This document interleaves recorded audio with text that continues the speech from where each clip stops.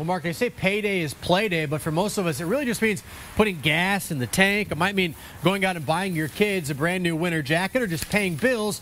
Well, for one Indianapolis man, he can't do any of that because his paycheck still hasn't come. And the only thing they can say for us is we're sorry for the inconvenience, and that's not paying the bills. Rico Vaughn uses a company called MetaBank for his direct deposit at work. We usually get our money 2 days before payday, which is a big convenience. Vaughn says that means he was supposed to be paid Friday. That didn't happen, so he waited until Monday. Still nothing, and by Tuesday, he still hasn't been paid. MetaBank is making us dig deeper in our pockets for something they mess up. He uses his card for auto bill pay. Those charges are being declined, and now he's getting fees. How many of those fees have you started to pile up now here with this? We got 2. I reached out to MetaBank to find out what's happening. This is their statement in part. Meta is confirming that their processing partner, FIS, is experiencing an issue. So I reached out to FIS. In a statement, they say, FIS can confirm that it is experiencing an issue with an ACH application that is impacting the ability of a small number of our clients to service their customers.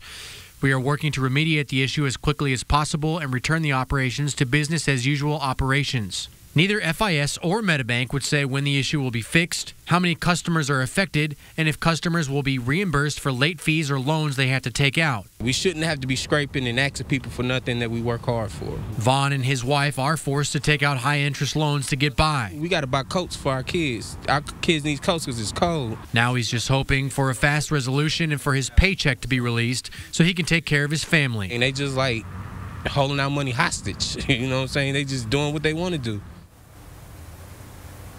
Vaughn says he is considering a lawsuit against the companies responsible for hanging on to his paycheck. We'll continue pressing those companies for answers to figure out how this happened. Now, if you're having problems with MetaBank, head over to the RTV6 app.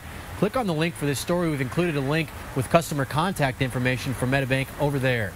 Reporting live from downtown Indianapolis, Graham Hunter, RTV6.